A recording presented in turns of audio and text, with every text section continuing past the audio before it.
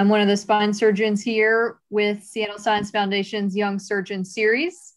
Today we have two excellent featured presentations, one from Dr. Burleson and one from Dr. Donnelly. And today we're going to get started with Dr. Donnelly. He is a spine surgeon based in Texas with operations in Addison, Plano, and Frisco.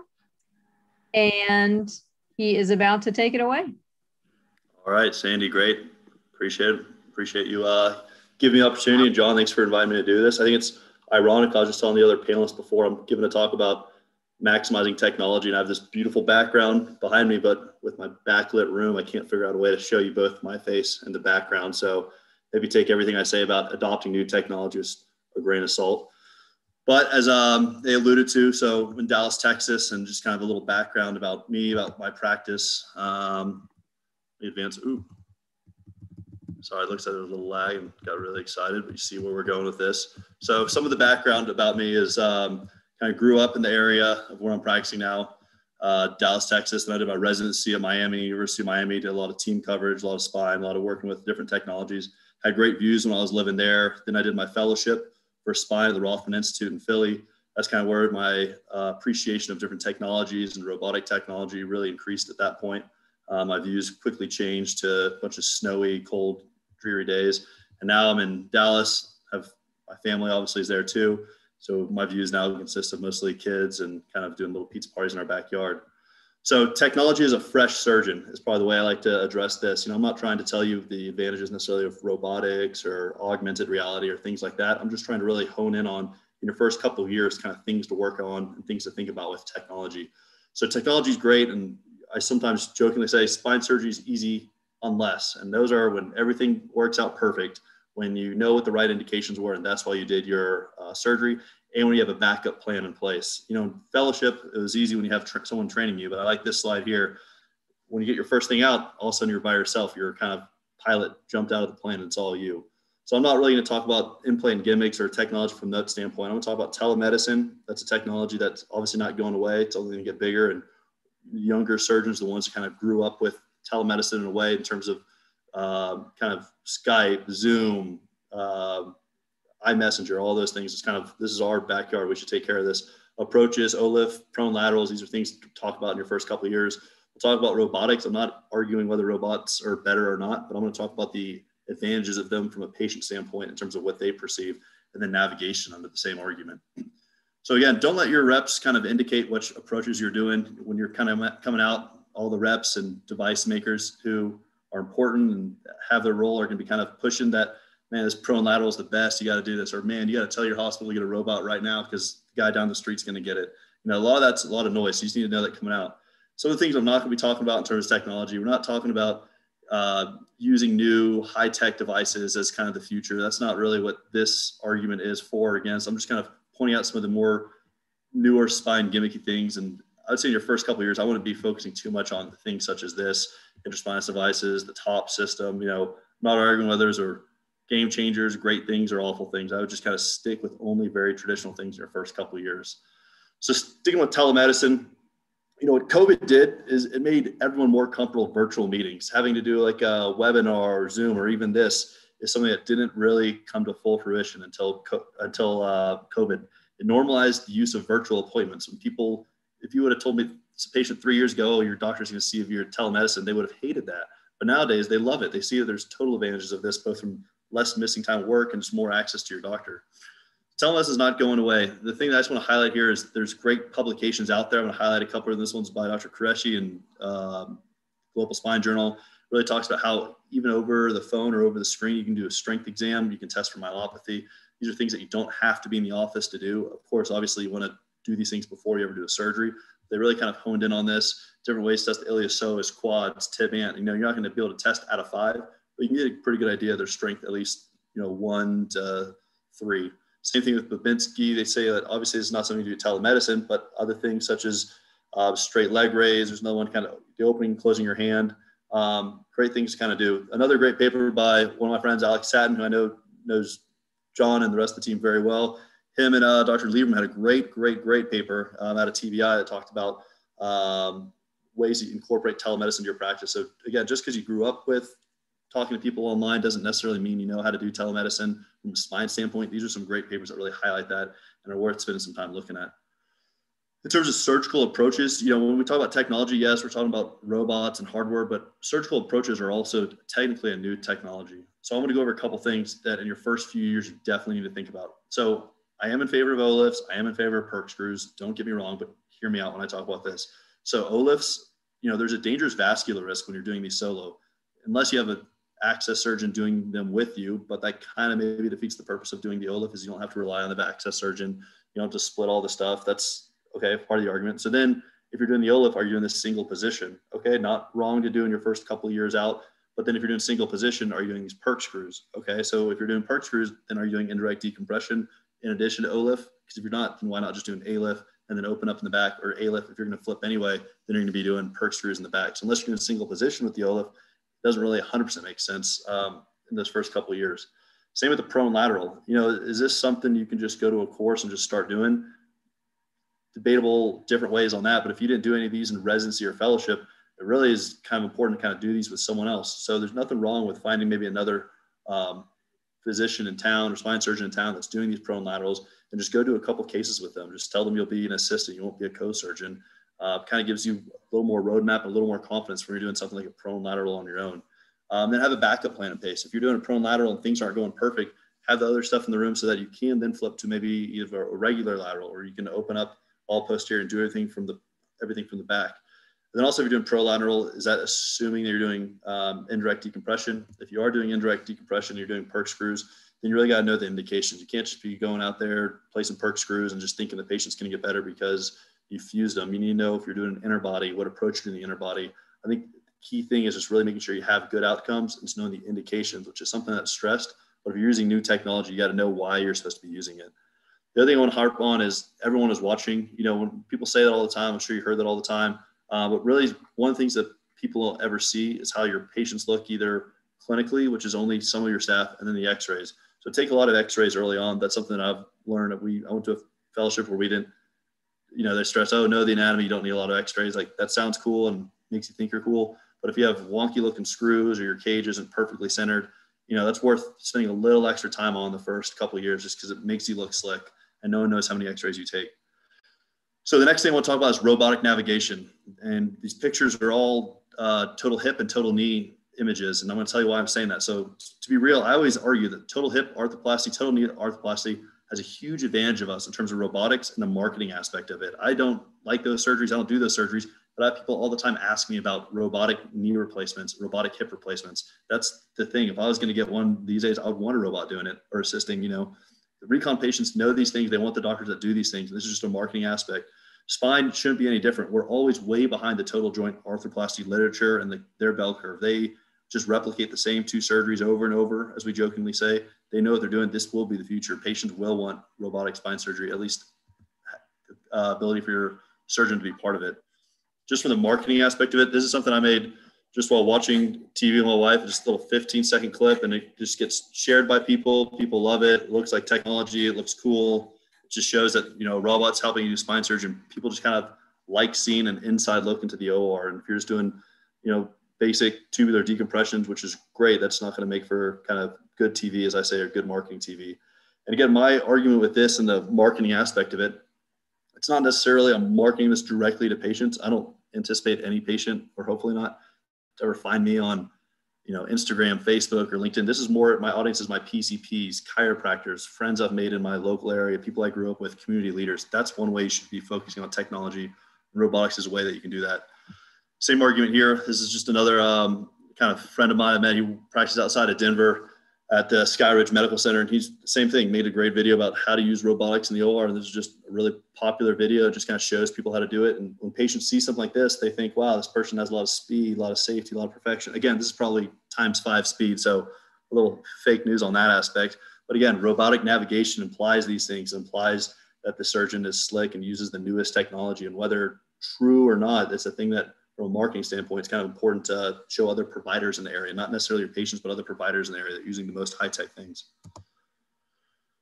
So a couple pearls for those kind of doing their first few navigation cases. Start with only a one-level fusion. Don't try to do a couple levels in your first. I would start with an open case. Yes, kind of the point of navigation is doing percutaneous. So I know that defeats the purpose, but really it's nice to be able to see those landmarks when the robot or your nav is kind of putting something down to be able to look at stuff. I wouldn't start with the T-lift procedure because obviously you're taking off half the facet or full facet on one side. It kind of removes some of your posterior landmarks. And then I'd also recommend pasting the screws prior to your lammy. Some people do that anyway, if you're doing a lamius, of course, but this is, again, just more landmarks and less risk of dropping something in the canal, which is an issue. In terms of getting an intra-op CT or CT pre-op, just kind of my experience with this, because we did a ton of pre-op CTs in fellowship, and now I do almost exclusively intra-op CTs.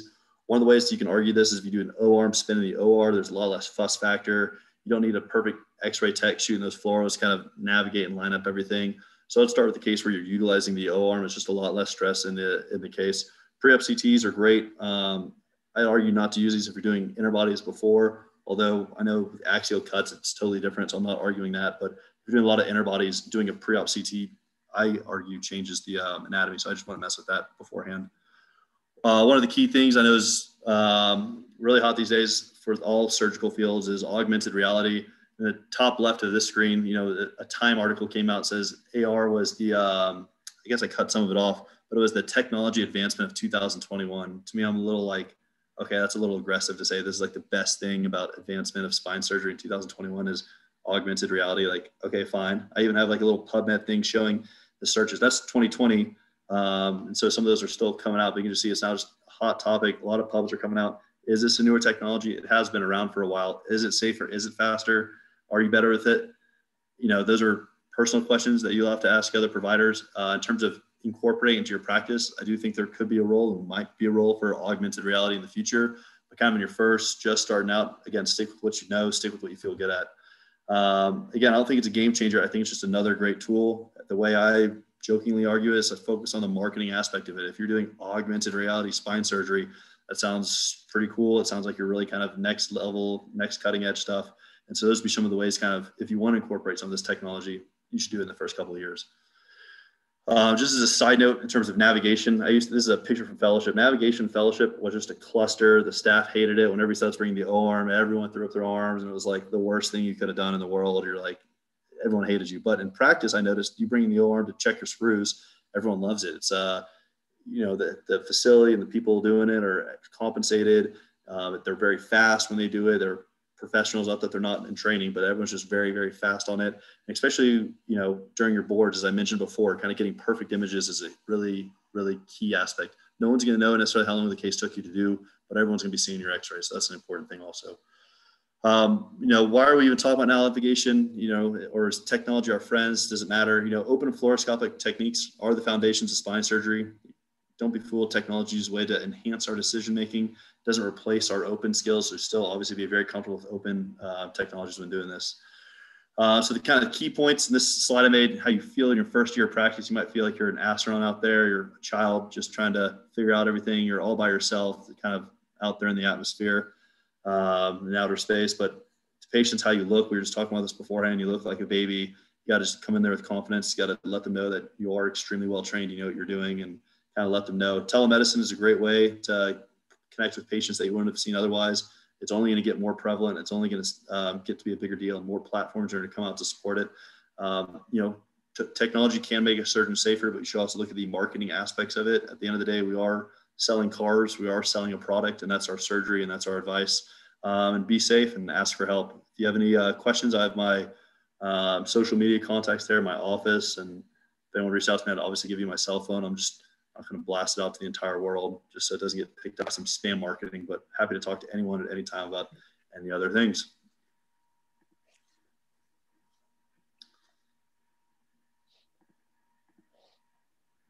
So John, I think you might want to take it away at this point, or Sandy. Yeah.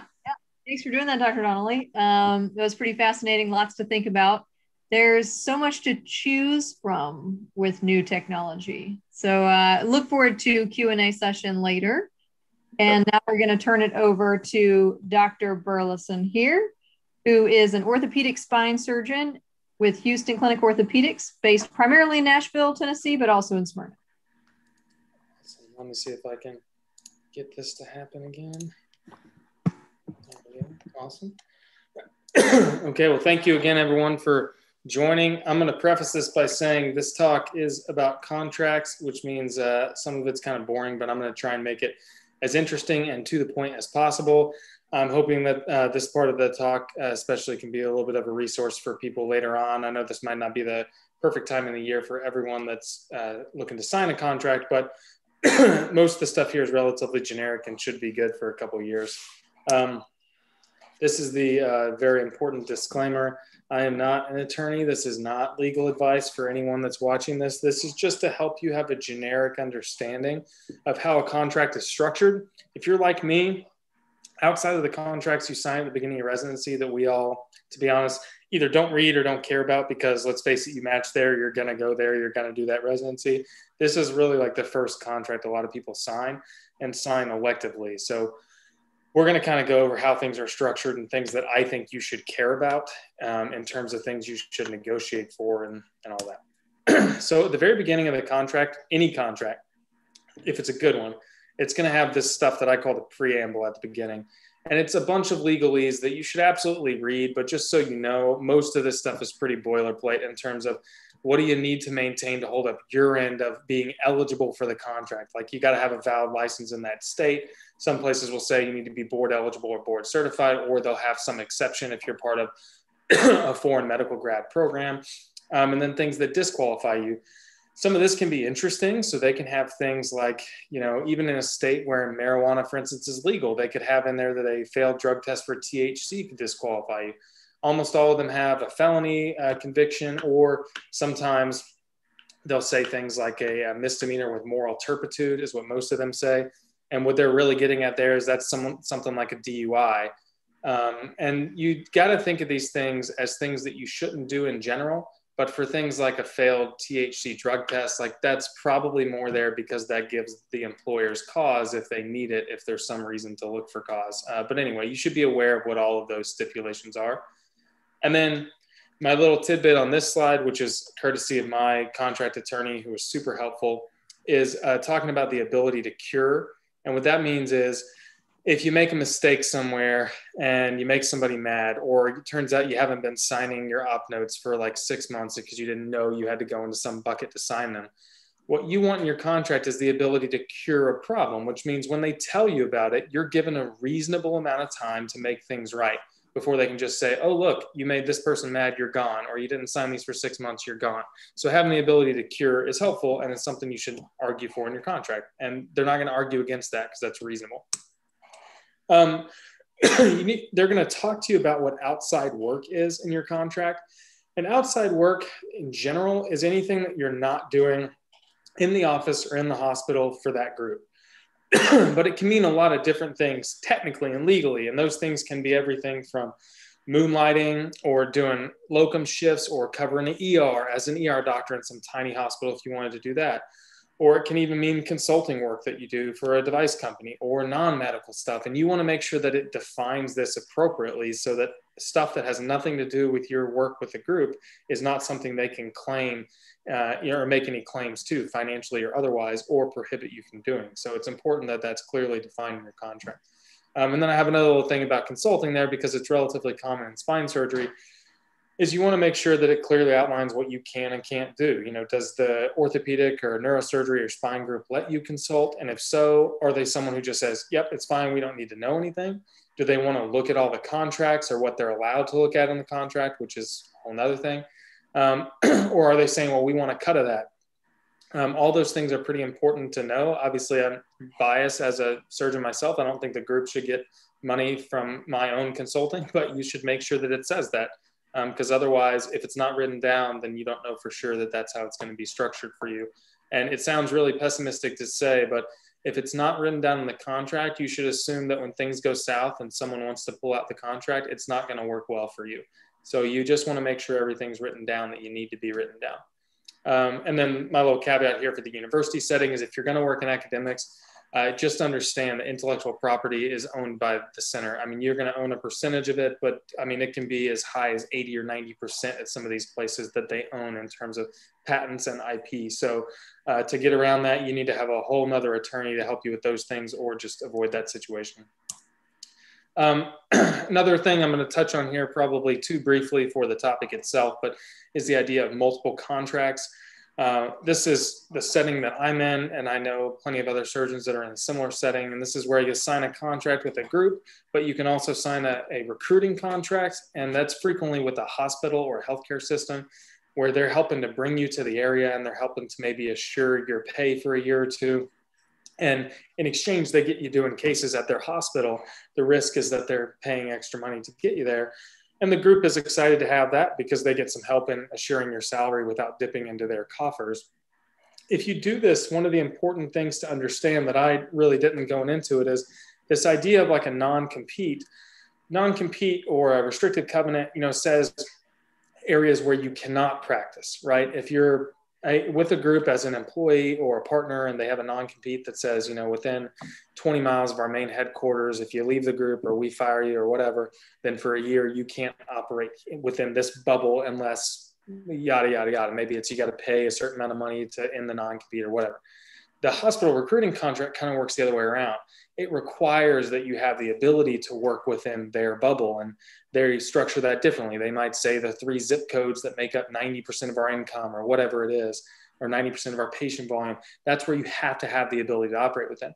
So since those two could potentially conflict each other, one of them has to supersede the others. And typically the case here, of course, you should clarify in your situation, but typically the case is the hospital recruiting contract supersedes the group contract, which means that group contract, that portion of it will either kick in later or you will sign a new one at that point in time. So that's just kind of an interesting thing. The point of the recruiting contract, either through a hospital or even sometimes through the same group, is they're going to want to provide you with a salary guarantee, which, we'll talk about more in a minute too, but essentially says that you're going to get paid like you have a salary, even if you're in a private group that typically functions on eat what you kill model, because they're trying to support you while you're building up.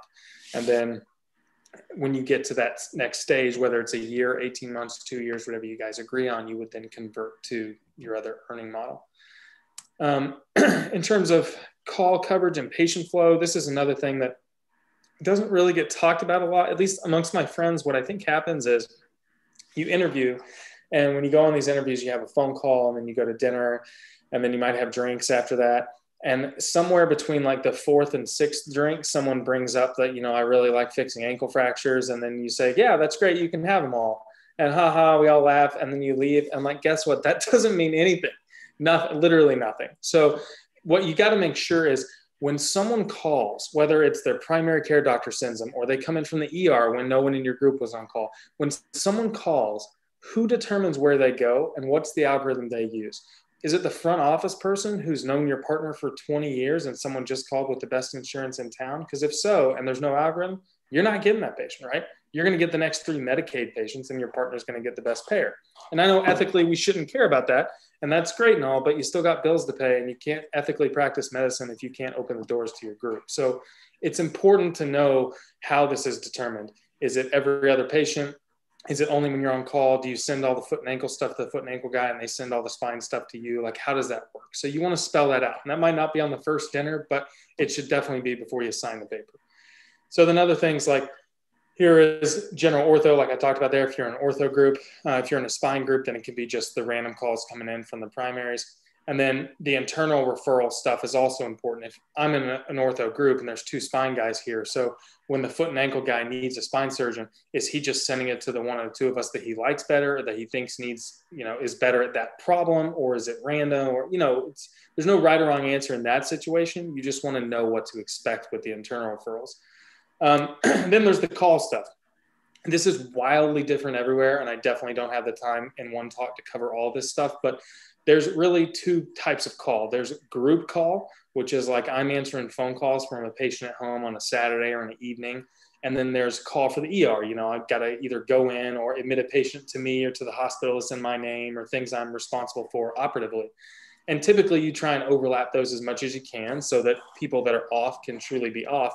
But what you want to know is, what's the frequency? Is it distributed evenly? You don't want the senior partner to never take call and you're taking call every 3rd day unless there's some financial incentive for you to do that. And then you want to know in terms of like holidays and things like that, it'd probably be great if the new guy or the youngest surgeon didn't work on all the holidays, because you don't know how long you're going to be the youngest surgeon for. So you want to make sure that the group has some fairness built in ahead of time. And if they're telling you that, they shouldn't be afraid to put it in the contract. If they say, well, that's how we always do it, great, put it in the contract, right? That's not hard then. There's nothing to be afraid of there. And that can be your last bullet point when you're negotiating, but that's an easy thing for them to put in if they're really not afraid of that. And then the last thing here is, if you have general ortho partners and you're taking general call, are they going to help you out with stuff? I could get on a soapbox, but I'm not going to, about the spine thing. And that's that, you know, if one of my patients comes in on Saturday and has a superficial wound draining from a 1-level LAMI, you know how many of my ortho partners are going to take that to the OR? 0. And if you're in the general ortho group, I'm willing to bet that it's the same for you. But if one of my partners has a knee that comes in that's draining, or a shoulder that's draining, I mean, I take that to the OR if I'm on call, right? I call them, but I'll take care of it. So since I'm going to do those things, and I feel like I'm doing a little extra, I want to make sure that, especially if I'm on call and some blown apart, you know, periarticular distal, you know, or distal humerus fracture or something comes in, that my shoulder elbow guy is going to be able to take care of that, or should. So you want to kind of work out the flow of those patients and make sure you know what the rules are going to be. Are you expected to fix a tab because you're taking some level 1 call, or are you going to be able to put it on ice for the trauma person? I'm going to give you the information on my last slide from my contract attorney, who I think is just a total baller. But a lot of this information for this slide I got from him, and that's because I gave him an offer letter. I was like, hey, what do you think of this offer letter? Should I sign this, you know, to get to the contract stuff? And he was like, absolutely not. And this was before I knew him. And he said, you're going to get to know me better, but I'm just going to tell you now the answer is no. And here's why. And basically what he said is, yeah, it's going to have these numbers on it, but they're totally out of context, right? Like, there's a reason my contract was like 17, 18 pages, because there's that much information they care about. So they could put these numbers and say, hey, we're going to pay you $1 million a year. And you're like, oh yeah, this is great. And you sign it. And then the contract's like, but you have to take call every single day. And if you don't, you have to pay it all back by Thursday. Like, so you don't know what the contract's going to say. The problem is, it's not legally binding if you sign the offer letter, but it is, in a negotiating sense, a huge landslide victory for the other side. Makes it very challenging for you to claw back at things, because they're going to say you're not negotiating in good faith, either out loud, or they will use that indirectly.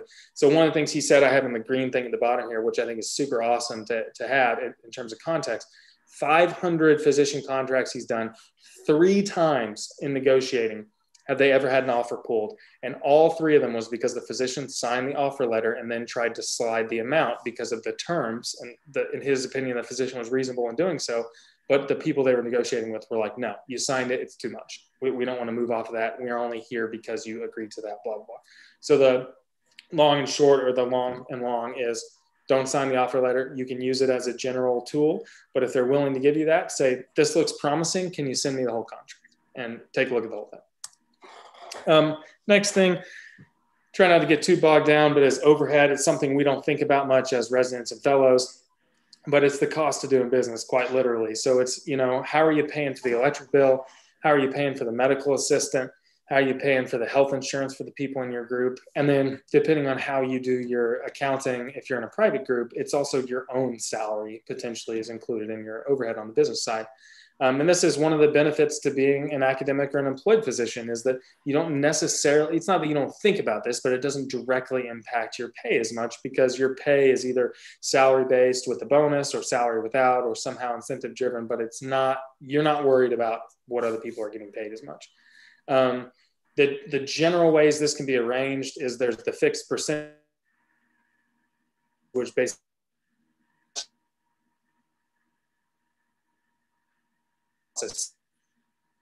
pay all the staff and turn on, say that overhead is 60% one, and you know, that's how we're going to determine it. So that's, in my opinion, not great, because if you earn more, you pay a whole lot more. But there are groups that do that. That can be pretty heavily taxing for spine surgeons, and you might kind of float the other surgeons making less than you. But again, I don't have time to get into that, but that's possible. The other option is a fixed amount, where they say, look, we divided this up and we know how much each clinic's going to cost. And we think that your total overhead for the year is going to be $25,000 for this example, which would be low, but let's say that's what it is. I'm sorry, $25,000 a month. And that's what you're going to pay every month. And if you earn over that, you get to keep everything over that. And so in the first year, you might not be hitting that target. But 5 years in, that's basically how you determine what you make. And you eat what you kill model. It would be, do you make 50,000? Great. Then you get to keep 25 and you pay 25 to pay the bills. If you made 60,000 this month and next month you're going to take a week off, then maybe you expect to make 45 because that's a week of not making money. And then at the bottom there is just kind of a different options with, is there a base salary where they give you your base? And then once you collect up to your base and the overhead, then they either start paying you after that for your bonus money, or there's a dead zone where the group makes some money and they're basically offsetting the risk and you not covering for their money there. And then you get paid a percentage over the top of that.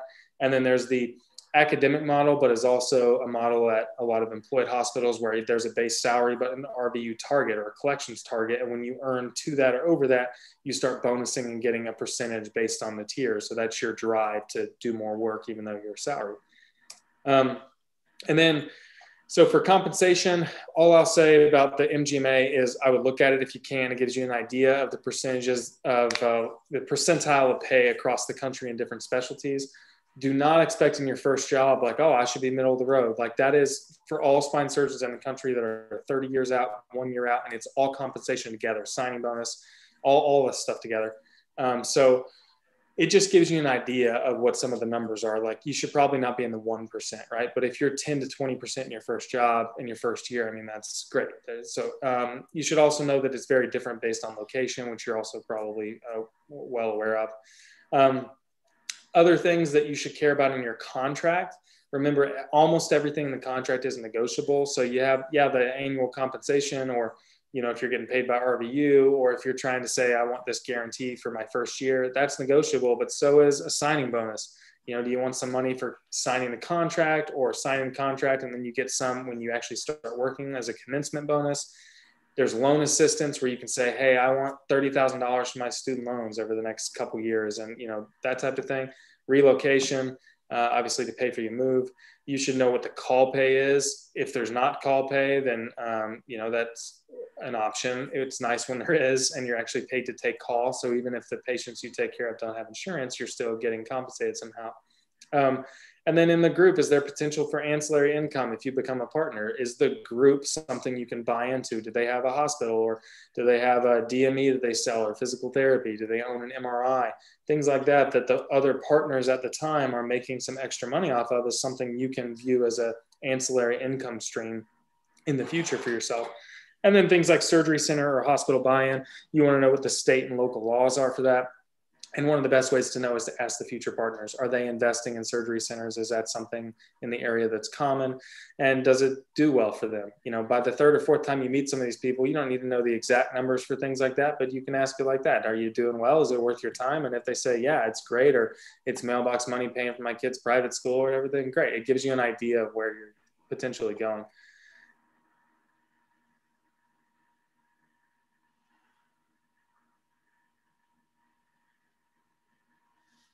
Free, what's the benefits like? It might be expensive, but is it covering everything you want? Do they offer an HSA?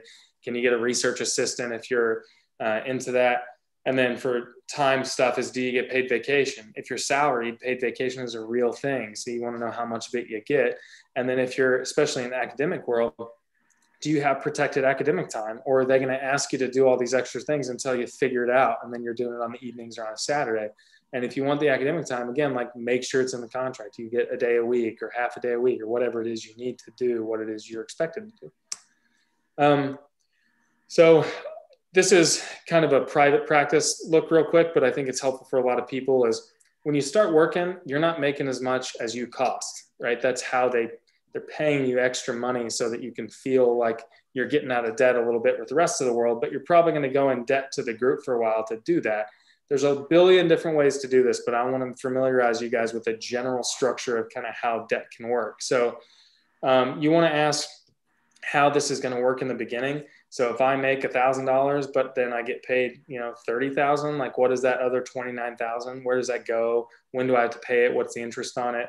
And they should give you a P&L, which is basically a sheet. It's a projection for like the year for you, for how much money you're going to make.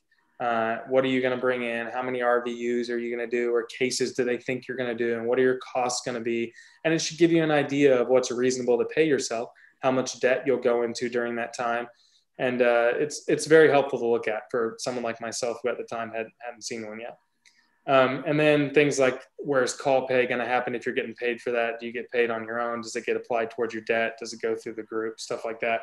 And then a really important thing in your contract is, let's say you still owe $50,000 to the group because you're 2 months in and didn't make a ton of money yet, and the group terminates you without cause because they decide like, well, we're done with that. What happens to your debt then? Because it'd be a real shame if you had to pay it back and you only had the ability to earn the money to do that. So those are things you want to look at in the contract. So I'm going to give you a quick math example. I promise this will be like probably be 5 minutes, but I just want you guys to be able to follow the dollar.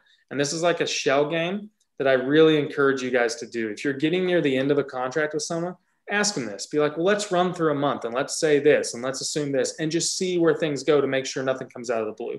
So here's an example of you're joining private practice, no hospital's helping, you're just joining the private practice, and you decide, or they decide, or you decide together, they're going to salary you at $360 a year and your overhead's $25,000 a month and it's starting in month one. Well then, okay, so every month my liability is $55,000. I got to pay myself and I got to pay the overhead. And let's say month one, you just crush it. And I mean, crush it for month one and collect $15,000. I don't know how you're doing that, but you somehow make $15,000 in the first month. Well, you're $40,000 under what you owe. So essentially what that means is they'll let you pay yourself your salary and they got to pay your overhead for you. And you're now in debt to the group $40,000, right? Because you're $40,000 short of what you earned.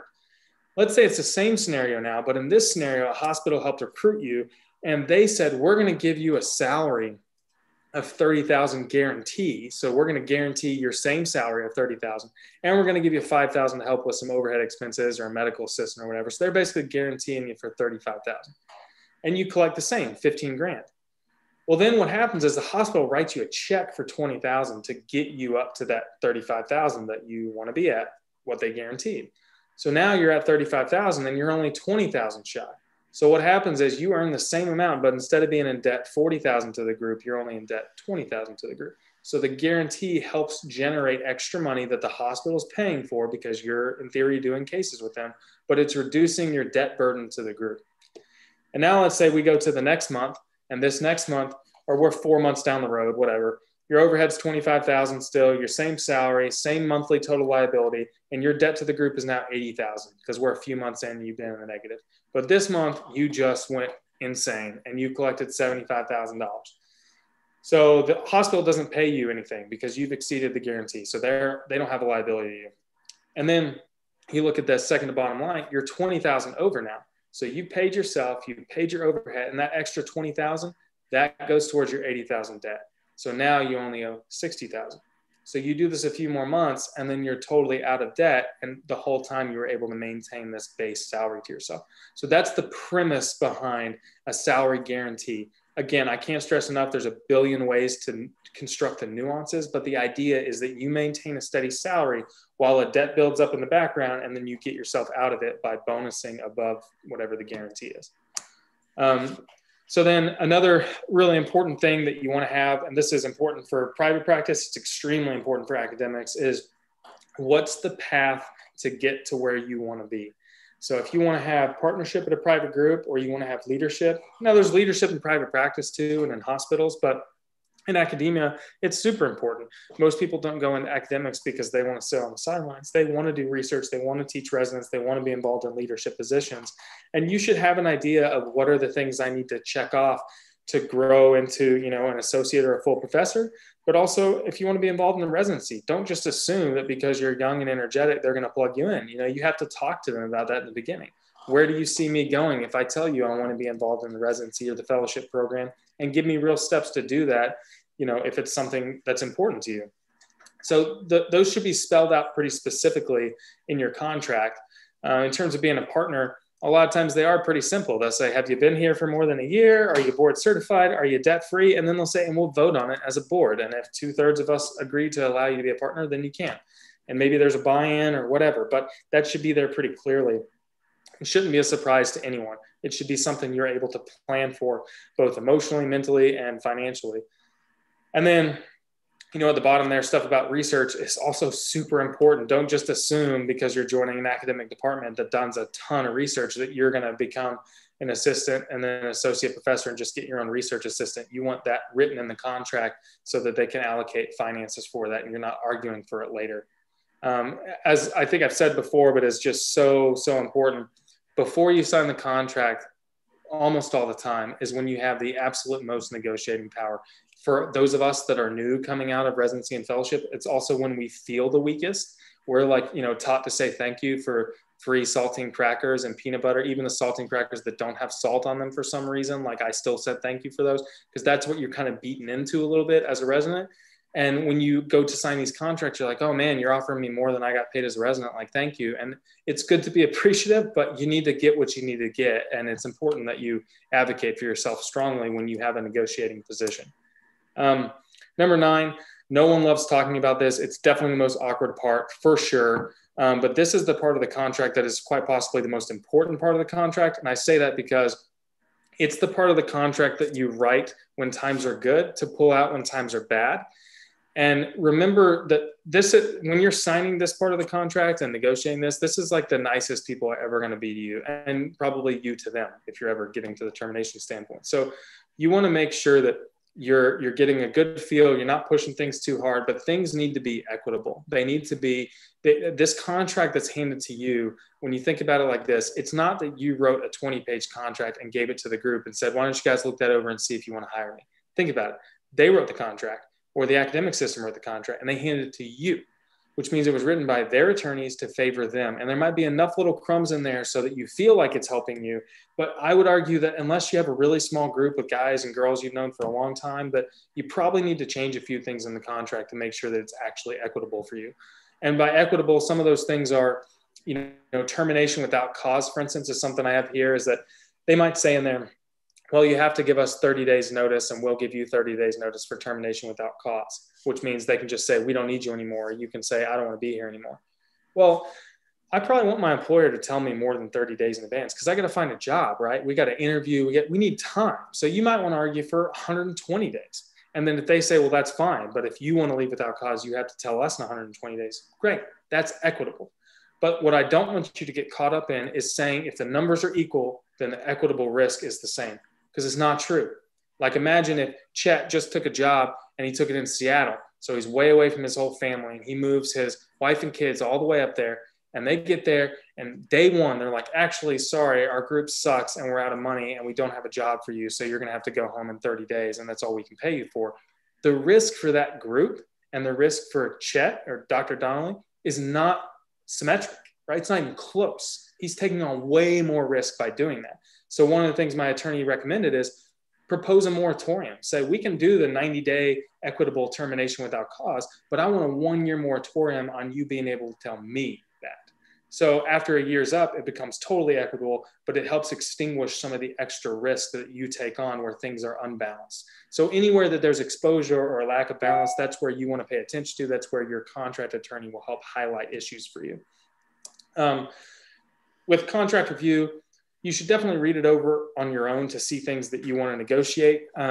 When you involve the contract attorney, it's kind of up to you. Like I really enjoy negotiating because I think it's like a competition and it's kind of a fun game for me. And so I like doing some of this on my own. If you're not as comfortable with that or don't like doing that, then talk to an attorney sooner. Like there's no amount of money really you're going to spend on a contract attorney that's wasted money. So you just have to use it where you feel comfortable. But like I negotiated a lot of my salary and signing bonus and student loan money and all that stuff before I got to the attorney.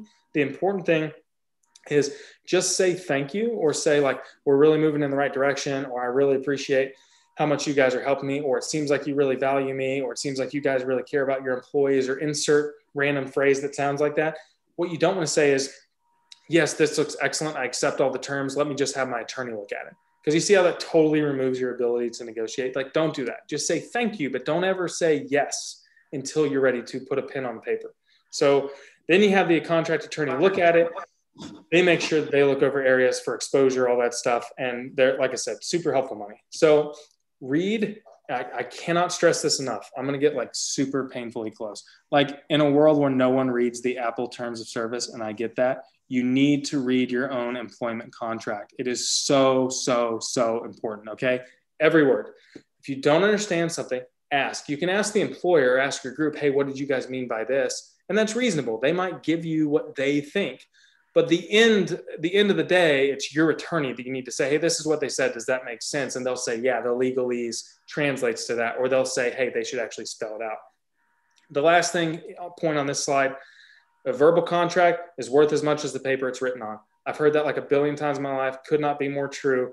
In court, if something happens and someone's suing someone and you say, well, he said this, they're going to say, show us the page where it says that, right? If it's not written down, it doesn't matter. And if they believe it, they shouldn't have a problem writing it down. So don't feel awkward asking someone to write it down.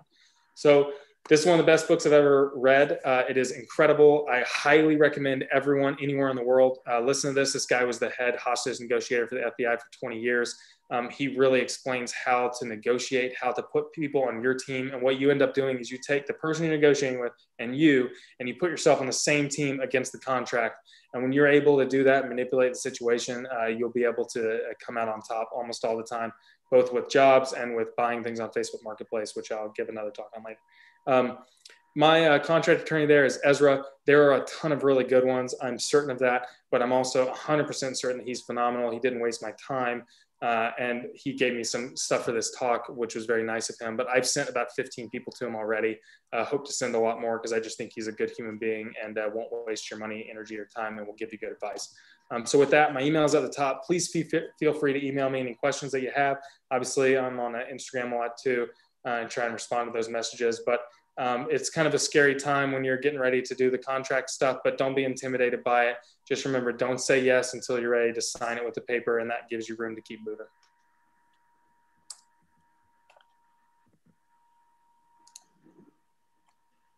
Dr. Burleson, thanks for a great talk. Just gonna take a breath here for a minute. Yeah. So now we're going to open it up to Q&A. So if any of the participants have any questions, please send them over in the chat box or otherwise let me know. I have a few questions.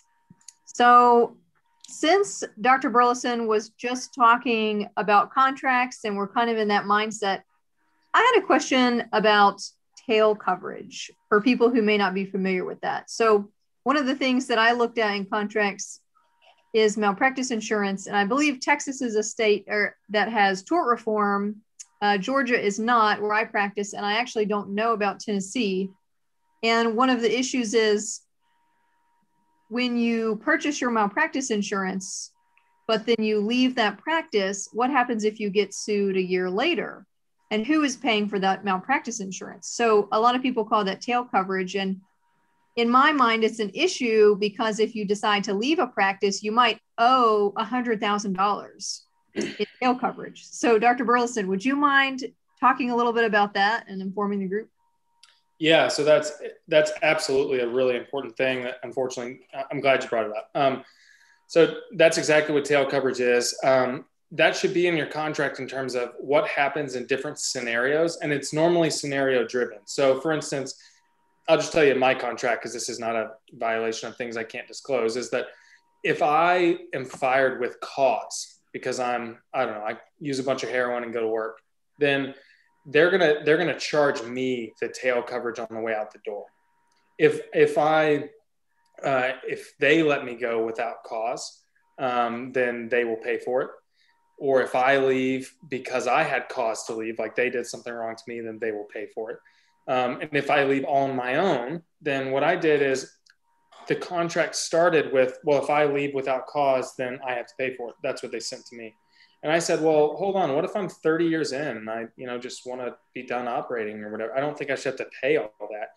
And so they agreed with that. So when they agree with that point, then I just keep sliding it back until I get pushback. So then I'm like, well, what if I leave around retired 20 years? And I'm like, that's maybe reasonable. I'm like, what if I'm retired 3 years? And they're like, well, that's not reasonable. So then we find a time where we basically made a payoff. So by 5 years, if I leave without cause, then they pick up the whole thing. And so I made a sliding scale. And Tennessee is very close to Texas in terms of tort reform, which is something we don't talk about enough in training, but is super important. Basically just means that in Texas, the rule is you can sue someone after a bad outcome for $250,000 of pain and suffering I believe is the max. And then all the cost of the medical bills, which is, reasonable, but you can't pick a number out of the sky. Like in Massachusetts, they could sue me for $20 million for, looking at them the wrong way. And I'd have to spend money to defend that if they chose to pursue it and the judge took it. So there is a benefit to being in a tort reform state. Malpractice insurance tends to be a lot cheaper as a result. Yeah, I think those are all great points. I think when you talk about the debt that you owe a practice in private practice, I think that, the statistics says 50% of people change jobs at the 2-year mark. And if you're someone who just wants to change your job voluntarily, you should just really know what you're signing as far as who pays back any debt if you have that, and if you owe them for your tail coverage, because that could make a very expensive exit, upward of 6 figures. So thanks. That's right. Great. Dr. Donnelly. So 2 questions about technology that maybe are related. So one is, do you have a favorite kind of new technology? And then where do you think, what new technologies do you think are going to be established, or dare I say standard of care in 10 years, versus what do you think are just trendy things that may fade away? And how do you as a surgeon tell the difference when you're looking to be an early adopter? That's a good question.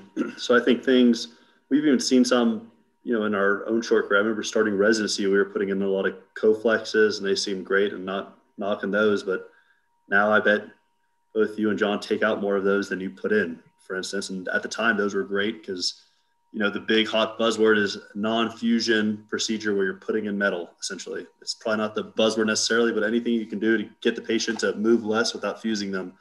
And I don't think we're going to be there yet. I think the closest thing we got is tethering in a way. And, that sounds like probably the newest, hottest technology that hopefully works. That's not really in any of our wheelhouses. I don't think any of us are doing AIS or PD Scoli. I think that would be kind of the newest technology along the same lines of non-fusion surgeries, kind of where the future is going. There's a lot of neat, fancy things out there like that TOP system, but I definitely wouldn't put too much stock into that yet. I hope no one finds this clip in like 10 years and be like, see, it was God's gift to man. See, and I think that just speaks to how hard it is to tell, what's going to stand the test of time. Anyway, please continue. Yeah, exactly. Probably you probably find a clip like 30 years ago. Someone's like, oh, pedicle screw, that's going to be crazy. That's never going to work. And look at us now. So, it is hard to tell. I guess the thing is, I don't plan on being the newest high-tech innovator. Maybe 20 years from now, I can be that. But I think at this point now, the key thing for young surgeons is don't try to be the famous new person using the hottest technology. Kind of do what your other partners are doing and do it what you're comfortable with and what's still safe. Yeah, that all makes great sense to me. Hey, Chet, one more question. Did you, when you went there to practice after your fellowship, you guys had the Globot, and then, you go to practice. Was that a consideration on where you were going? I know you kind of knew the area, and then B, if it was or wasn't, did you have to negotiate for any of the technology as part of your initial contract? Was it already there? Like, what was your situation? Mine, since I was like a private practice spine only group, we were kind of could go anywhere we want in the entire city to operate. And so the place I go to use my robot is Med City Frisco, which I think you've probably been to a ton of times. And they're kind of the only one in town that have the robot. And, if other place closer to either where I live or where I practice had it, I'd probably do even more robotic cases. And I tell them that all the time. Like, if you guys get a robot, I'll take 100% of my robot cases to your hospital instead. So it wasn't really negotiated. And I kind of tell them I'm not trying to be the champion for having them spend like $1.3 or $4 million just on my behalf. But my kind of thing I've been working with is trying to talk to a couple other young surgeons in our shoes to see like, hey, if we each think we'll do like 3-ish robot cases here a month, and that could add up to 10 to 12, and then the hospital would buy it. So I think if you don't have it, just as you said, the best way to get it in the beginning is to have your hospital try to buy it for you. I think that's much more about that than I do, but probably your next option too, that might be more realistic, might be less, is just kind of know your market, get a couple young surgeons with you, and all kind of commit to one hospital that you guys all like, and can maybe guarantee like 10-ish robot cases at that hospital, and then it's worth their while. Awesome question, because I think about it every day right now.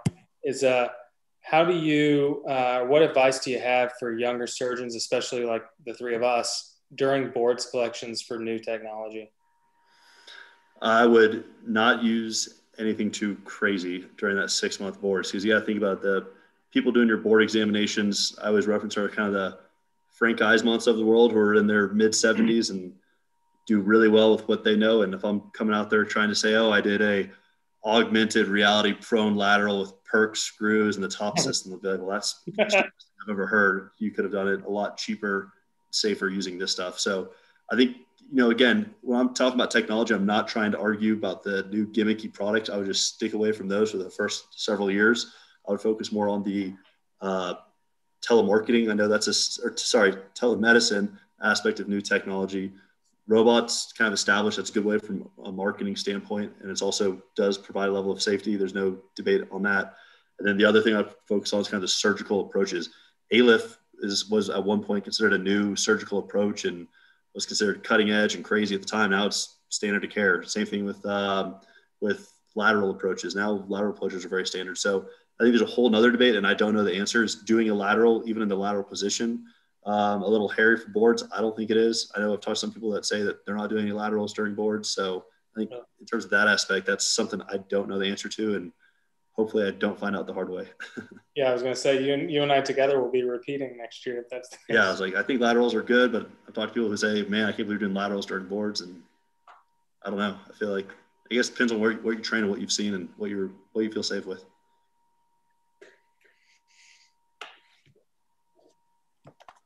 Well, thanks for a great session, gentlemen. Do you feel good on laterals? Are you doing laterals during boards? Me? Yeah.